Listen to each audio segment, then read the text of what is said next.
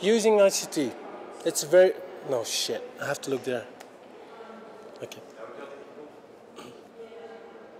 Using ICT, it's a very easy thing for most of us. We know how to switch on a mobile device, we know how to use a computer, we know how to work with programs. If you're a person with disability, it's not that obvious always. For example, in Europe, most people with disabilities have issues using even the basics on a computer. On top of that, like people with vision impairments, they have to use assistive technology. Again, there we observe the same problems.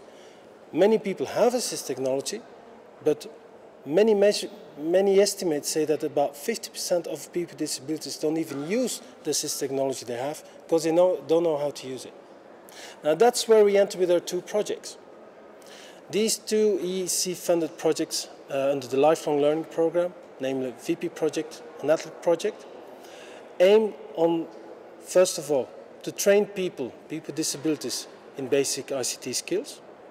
And secondly, through ATLEC, to create a training course to teach and to help understand people with disabilities how assistive technology works and what assistive technology exists there for them. If you want to know more about what we do in these projects, then you can visit our project websites, which are at www.vipi-project.eu or www.atlec-project.eu. And maybe something very nice to add. We do it all for free. Nothing has to be paid. Everything goes under the Common Creative License. And also our mobile games and desktop games we will create to help people to better understand these issues. All of those, they are given for free to the end user. You're the beneficiary, you're the person that can benefit from it.